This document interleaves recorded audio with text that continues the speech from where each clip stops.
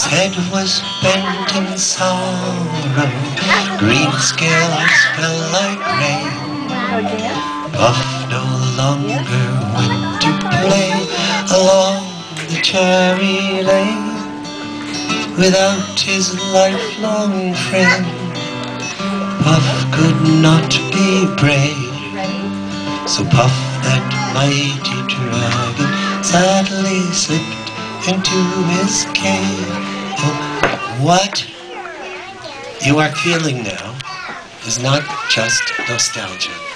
It is the recreation of a time when your empathy and feeling were more open, less subject to cynicism, less subject to fear. That feeling in Puff the Magic Dragon makes it, in a very fundamental way, a peace song. But all the other songs that I sang as a young person that are in these books, when we sing them together and listen to each other for the sense of wholeness, like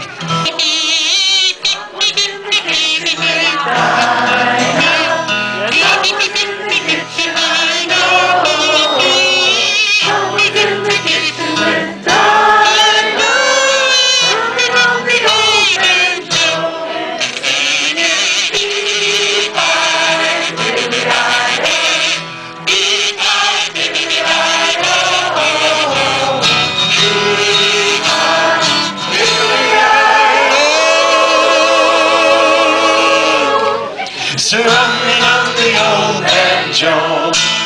And that too is a peace song, because singing together gives you 2 points. Remember, without the children we cannot change it. Truly, it has to come not from policy but from hearts. And children can get outside that cycle of pushing away the other, and they can. They don't come out of the womb saying, I don't like you and I don't like you for this reason. So, when we sing Puff, remember what it's truly about. Who here knows what Puff the Magic Dragon is truly about? Dylan, what's it about? Come on in there, tell everybody, you knew it. You knew the answer. Dylan, can you believe this child? Oh, this is a beautiful child. What's your name? Tell me your full name. Dylan David Hack. That's right. And Dylan, well said. I like that movement. That's peeling potatoes is good. And what grade are you in, Dylan? Kindergarten. Kindergarten is a very advanced stage. Dylan, what is Puff the Magic Dragon about? A dragon. Yeah! Okay, thank you, Dylan. Is there anybody else who wants to answer that after Dylan? Do you also have a contribution? Come on up. Tell the people once again what your name is and your grade. My name is Logan and my grade is 2nd grade. Puff the Dragon is about peace. Logan, did anybody get that on tape? I want to play that for the rest of my life. Puff the Magic Dragon lived by the sea, and frolics in the autumn mist in a land called Yarrow. Little Jackie Paper loves that rascal Puff, and brings him strings and sealing wax and other fancy stuff. Everybody! Puff the Magic Dragon lived by the sea, and frolicked in the autumn mist in a land called Yarrow. Oh, Puff the Magic Dragon lived by the sea, and frolicked in the autumn mist in a land called Yarrow. Well, together they would travel on a boat with billowed sail. Jackie kept a lookout, perched on Puff's gigantic tail. Noble kings and princes would bow, and here they came. Pirate ships would lower their flags when Puff roared out his...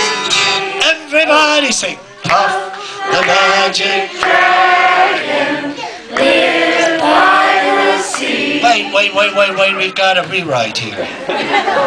Would you sing that again? Because you did something very important. Puff, the magic dragon, lives by the sea. He's still with us. And you know why? Because Jackie's daughter, actually, it wasn't Jackie's. We need a little parental guidance. Because otherwise we lose teeth. So, Jackie got married. They did have a couple of kids, but she had a couple of kids first.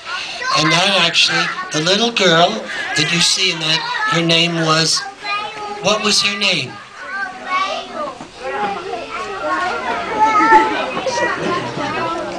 Marissa. Her name was Marissa. How did you know that?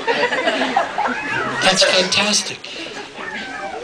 Come on up here and sing with me. Puff, the magic dragon, live by the sea, and frolicked in the autumn mist in a land called Honolulu. Whoa! You wanna try? Puff, the magic dragon, lives by the sea, Lives and frolics in the autumn mist in a land called Honolulu. Yay! Magic dragon Aww. lives by the sea. Wait a second. How old are you, sweetheart? Me. Can you imagine? I wrote the song in 1959 and she's 3 years old and she knows the words. Alright. We don't have to sing the sad part at all because it's no longer necessary. Jackie grew up and he fell in love. He had to get older, he had to take care of trying to heal the world and get on that boat and paddle with his friends to all the lands. He had to be part of the great movement in the world and do whatever he can. And so it was that one day his daughter went to Puff. And don't you think that for that magic dragon that was really magic stuff? And he was happy again and he said, "How's Jackie? I miss him. Oh, I miss him so." And his daughter, Jackie's daughter Marissa said, "Oh, you know, he'd be here if he could go. But now he's got another dragon. And that's his ideals and his hopes and dreams. But he still loves you, Puff. And he sends his love. And now it seems that the new children that come and play with you will be passed on one day too. But I promise you, Puff, there'll always be enough children to make you happy too.